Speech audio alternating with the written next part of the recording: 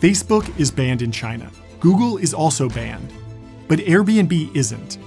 I wanted to know why China allows Airbnb to operate when it's banned so many large American tech companies. So I dug into the history of Airbnb and their operations in China to figure out what it takes to grow a truly global tech company in the 21st century. And what I found really surprised me. Airbnb is a great lens through which to view US-China relations. And in this video, I'm going to show you the China loophole, how it relates to Airbnb's history, and what it means for the future of American technology companies in China. The Chinese economy is expected to be the biggest in the world in just a few years after all. So this is really important stuff. If you're traveling to China, you'd need a VPN just to watch this video. That's because YouTube is blocked by the Great Firewall, which prevents anyone in China from accessing basically any website or app that the government doesn't have complete control over. Instagram, Pinterest, and Snapchat are all blocked, but Airbnb isn't, which struck me as odd since Airbnb is a very typical tech company. They were founded in the Bay Area, they're listed on the NASDAQ, and all three founders are American citizens. But Airbnb has employed a few key strategies to allow them to succeed in China where so many have failed. Understanding the choices that Airbnb has made shines a light on how the Chinese Communist Party thinks about America in general. So let's figure this out together. If you're new here, I'm John Coogan, a startup founder based in Los Angeles, California, and on this channel I analyze the strategies of successful technology entrepreneurs. I put out new videos weekly, so please hit that subscribe button and ring the bell so you don't miss out. China has an entirely unique set of rules and regulations when it comes to internet businesses. Taking a business model that's working in the United States and expanding internationally is often alluring because of how many new customers you could gain. If you have product market fit domestically, launching that same product in a foreign country seems like an easy way to grow your business. But China is unlike any other country in the world. See, China is a one-party state, led by the Chinese Communist Party, and the government enforces strict rules around what can be done on the internet. In America, you can spin up a new startup with little more than a landing page, but expanding your venture into China is a lot more complicated. Airbnb has taken 3 key steps to maintain compliance with the Chinese government, and each one showcases the benefits and costs of expanding into China. The first hurdle in any American company's way is the Internet Content Provider, or ICP license. The ICP is kind of like the golden key that opens the gate and allows you inside. That's Airbnb's former senior legal counsel stressing the importance of this license. Without it, you literally can't put up a single web page in China. And it's far from a simple process. You need a local law firm in China to help you with the filings and have your web hosting provider vetted by Chinese authorities. This is not just any business license you can do within 21 days. This takes all teams. Airbnb is a big company though, so they clearly have the resources to set up a team in China to handle this. But the specific structure they use to build their Chinese division is unlike any normal corporate structure.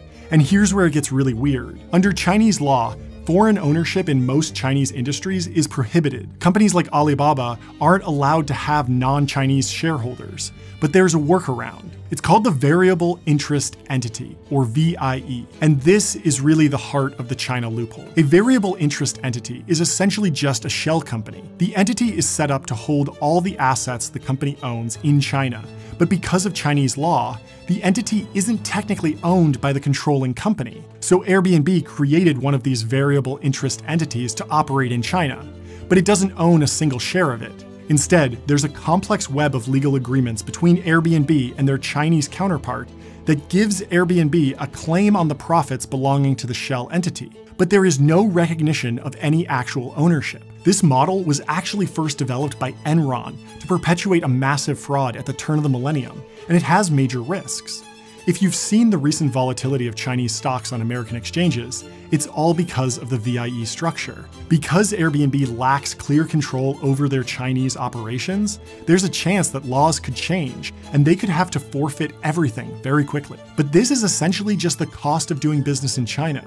When you can't own shares in a Chinese company, it's basically impossible to set up a proper subsidiary like you would in Canada or Mexico. These laws make rapid expansion into China extremely risky, and as we've seen, most American tech companies fail to gain traction in China. Airbnb was willing to undertake the challenge of getting an ICP license and setting up a variable interest entity, but that doesn't explain why China let them advance through these stages undeterred. The reason is that China cares a lot more about censoring information on social media than restricting commerce.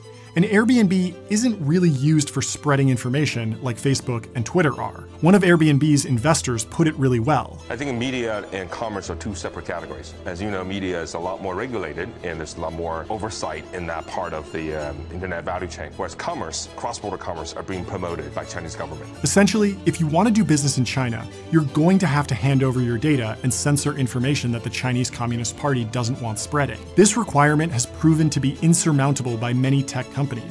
Google famously pulled out of China entirely after refusing to censor search results. But Airbnb's business isn't built on data, and censorship isn't much of an issue. So these Chinese rules are much less harmful to their core business. In order to understand how Airbnb operates and the real reason why they actually stand a chance at launching a successful China operation, we have to go back to the company's founding.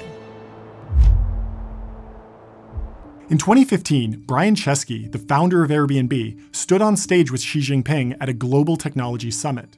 But just 8 years earlier, he was a broke entrepreneur looking for a way to pay his rent. It was 2007, and Brian was living with his future Airbnb co-founders, although he didn't know that at the time. He had graduated from the Rhode Island Institute of Design and recently decided to move to San Francisco to pursue the dream of building a startup. This is October 2007. I get to San Francisco and Joe tells me the rent is $1,150. I didn't have enough money for rent. That weekend, this international design conference was coming to San Francisco. We went to this conference website and we noticed on the conference website they had like a hotels tab. We clicked on the hotels tab and next to every hotel said sold out, sold out, sold out. And at that point, we just had this idea. We said, well, designers need a place to stay. We literally have no money. In fact, I don't know how I'm going to make rent. So we thought, what if we just created a bed and breakfast for the design conference? So they created the first Airbnb ever in their own apartment. The idea didn't take off immediately, but after testing the idea again at a few other conferences, they began to think the idea had traction. Beyond saving money on hotels and being able to find a place to stay on short notice, Airbnb created really strong relationships between hosts and guests. When most people travel, they want to get to know the city that they're staying in and have an authentic experience. By staying in an Airbnb, a tourist would have a local contact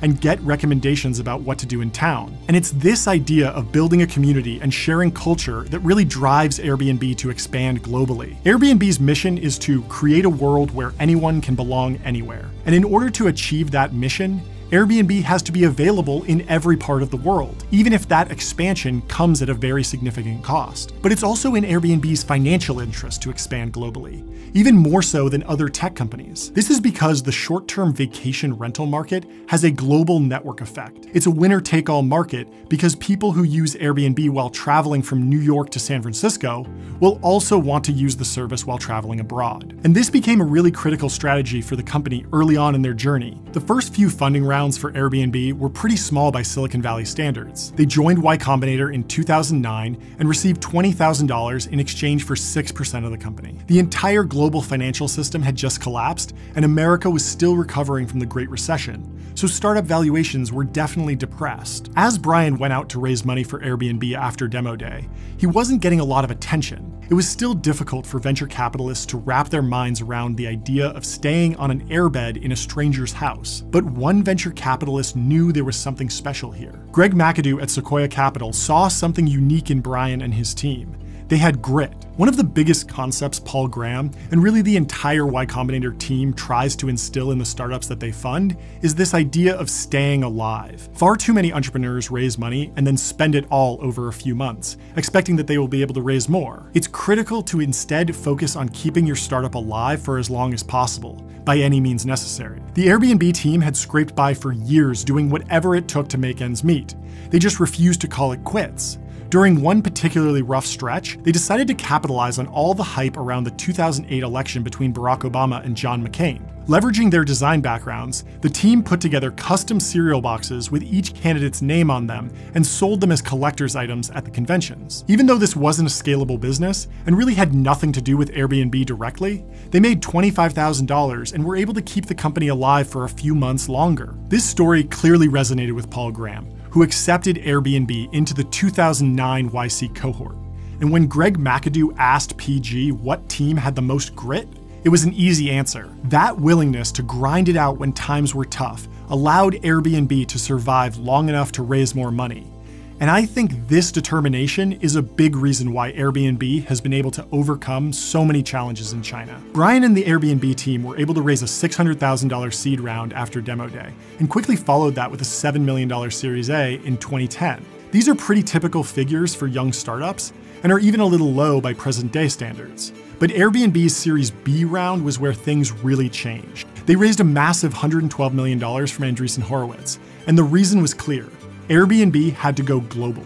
A group called Rocket Internet had launched an Airbnb clone in Europe called Wimdu, and this was a major threat to Airbnb's long-term plans. Within 3 months of closing the Series B, Airbnb had opened its first international office in London. Airbnb wound up beating Wimdu and established a strong foothold in Europe. But Asia would be another matter entirely. Airbnb wanted to create a flywheel of guests becoming hosts and vice versa. People would start by using Airbnb while traveling for work, like what happened at that first design conference, but then they would start using it for vacations. The more they traveled using Airbnb, the more likely they were to list their own home on Airbnb when they had free space. Leaving international markets up for grabs was extremely risky.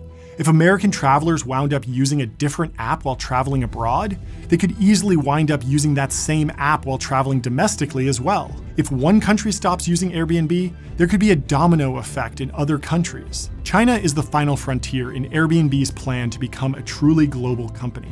And in order to win, Airbnb has to be a great experience for both Chinese hosts and Chinese travelers abroad. Here's Airbnb's co-founder explaining their full rationale. Chinese travelers are the biggest spender on international tourism. So it's a huge outbound market. That's Nate Blacharczyk. He's a co-founder of Airbnb and the chairman of Airbnb China.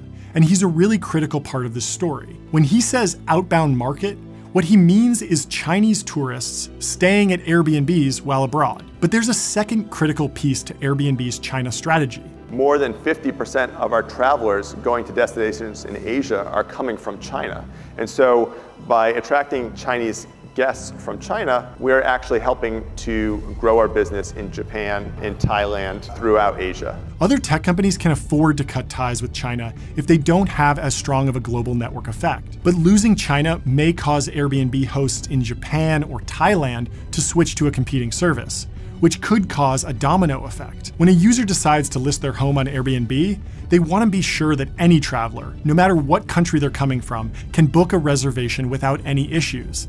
And that's why China is so critical. Airbnb clearly needs to maintain operations in China. Their entire Asia business depends on it. But sharing customer data with foreign governments is a tricky issue that is starting to play a bigger role in the national dialogue. Chinese apps like TikTok have come under fire for collecting data on US consumers, while ultimately answering to the Chinese government. As Airbnb's grown their operations in China, they've had to make compromises about the way that they handle customer data. Since 2016, Airbnb has told users that it shares information with Chinese authorities. Phone numbers, email addresses, and in-app messages are all made available to the government when you check into a Chinese Airbnb. But this doesn't really surprise me. I was in China a few years ago and just assumed that the government could see anything that I was doing on my phone. And I expect most Airbnb guests traveling in China would assume the same. While I would never want to live in a place that restricted personal freedom and privacy to such an extent, I don't think there's much that a company like Airbnb can do about it. Nate Blacharczyk actually made headlines last year when the Wall Street Journal reported that he had said, quote, "We're not here to promote American values." That can seem callous, like he's someone that doesn't see privacy as a universal right. But I think he's just doing what's best for Airbnb. Ultimately, pulling out of China would mean sacrificing not only their Chinese business, but much of their Asia business more broadly. And it wouldn't do anything to change how privacy is handled in China. Local competitors would just step up to fill the void while gladly giving full access to their data. If you'd like to go a layer deeper, just enter your email on johncoogan.com. And please check out this recommended video. The YouTube algorithm thinks that you'll really like it.